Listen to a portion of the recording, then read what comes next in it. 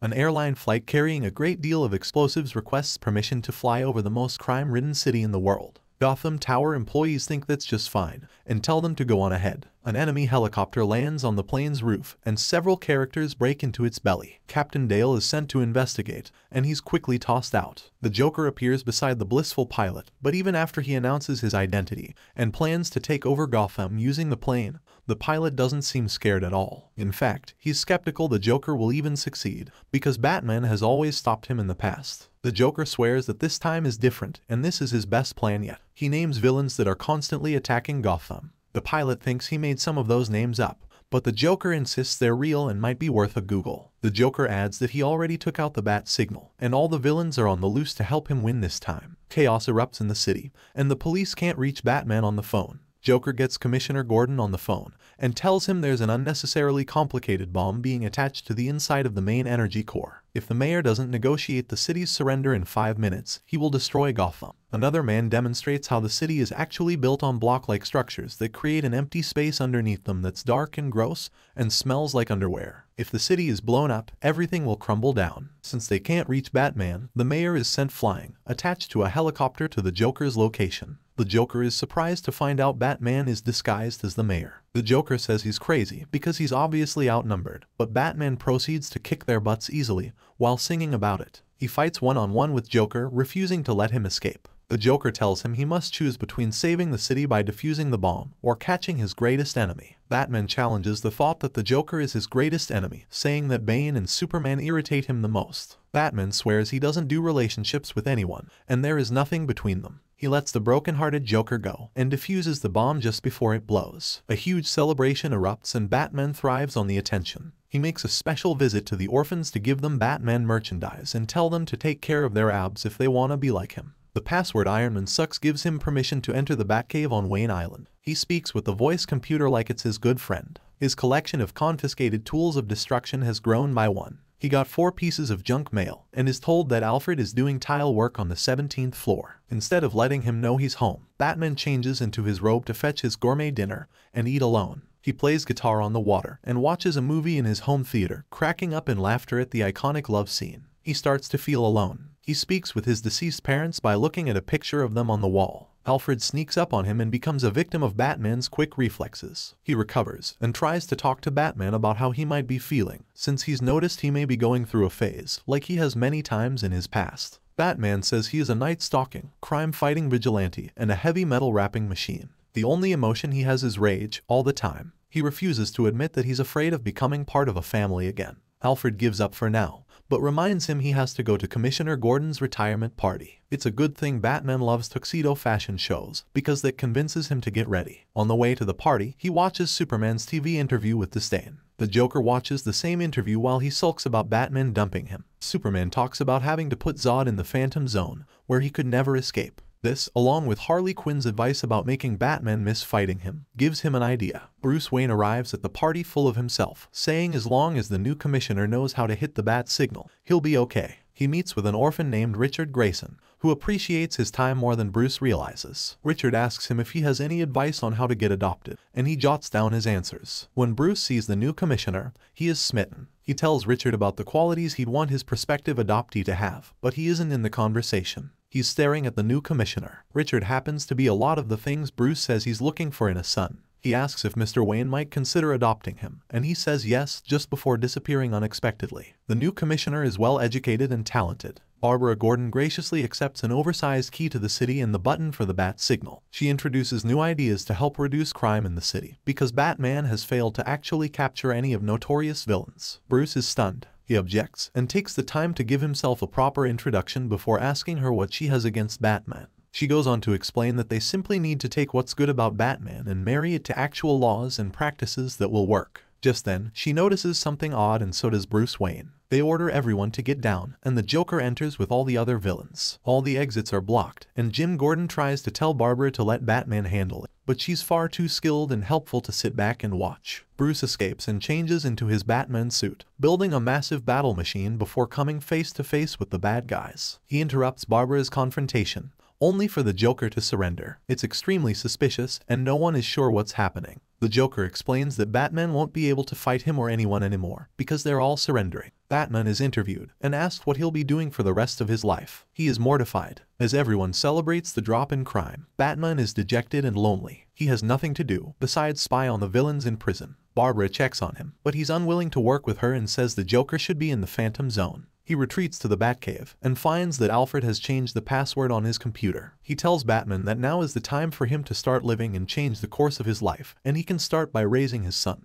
Batman has no clue what he's talking about, so Alfred reminds him that he adopted the orphan boy Richard at the party, and he's been exploring Wayne Manor. He has a lot in common with Bruce, having lost his parents at a young age too. Alfred opens a secret entrance to the Batcave for Richard to enter. He geeks out about it, but Batman isn't so thrilled. He tells Richard that Bruce Wayne residence in Batman's attic, and the only thing he can touch is the Bat Shark repellent. Batman then looks up how to throw the Joker into the Phantom Zone, for which he will need the Phantom Zone projector. This is kept in Superman's Fortress of Solitude. The computer also warns him that he will need to be very small to get through certain areas, that it's very dangerous, and that the chance he will fail is 110%.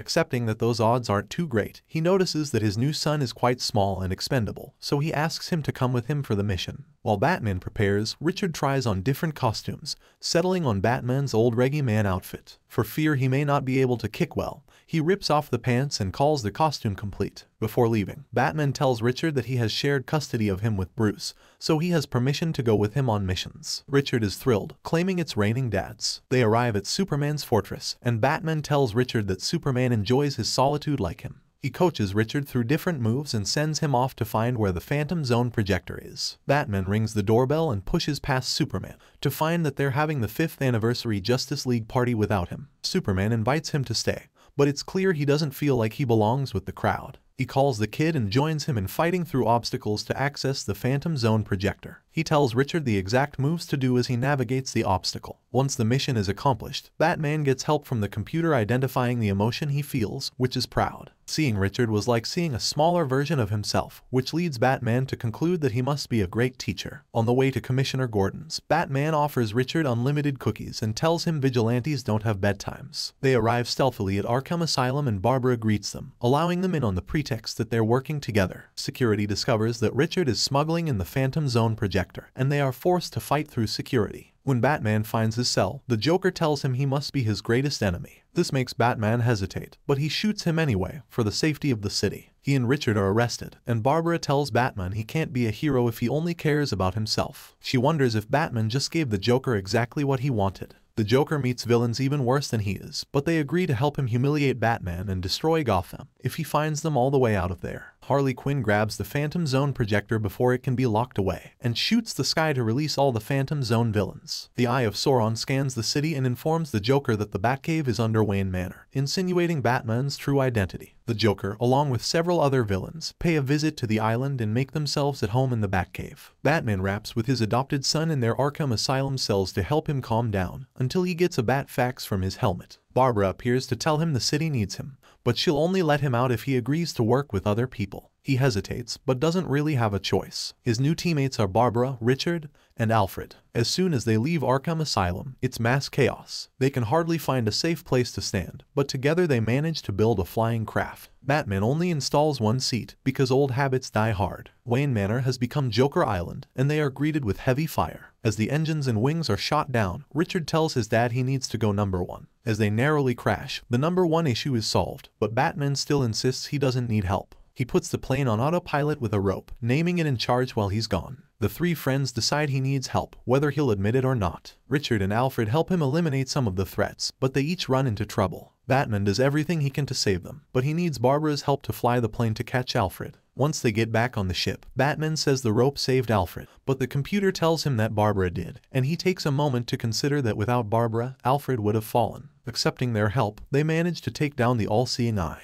In a moment of celebration, they take a selfie together and it looks awfully similar to another picture. Batman has a few moments of intense emotion and isn't sure how to handle it. He calls them a happy fraternity of people, for lack of a better term. He tricks them into getting on the ship so that he can fly them to a safer place. He's devastated because he loves them. He confronts the Joker in what used to be Bruce Wayne's house. Joker tells Batman all he wanted was for him to admit he hated him as much as he did, and that they had a meaningful relationship. Since Batman refuses to admit his true feelings for Joker, he is sent to the Phantom Zone. There, he's confronted with all the times he failed to show love and connection to the people around him. Brick Lady says he abandoned his friends and pushed them away. He says it was to protect them, but she asks if maybe he was only protecting himself. As things become extremely dire for his family in Gotham, Batman begs her to send him back so that he can put a stop to what's happening. Brick Lady has trouble believing he'll do anything different, because he always does the same thing. Batman swears that he'll return to her in 24 hours, and return the other villains to the Phantom Zone if she lets him go back to save his family. He arrives in the nick of time to get them all out of immediate danger, and he finally gets the chance to tell them how he really feels. He says he pushed them away and returned for the same reason, because he's afraid of losing them. He finally admits that he cares about them all deeply and needs their help to protect Gotham, and even made them each their own call buttons. They're all very happy and proud of Batman. All of the villains in Arkham Asylum are called too, to help restore order to Gotham.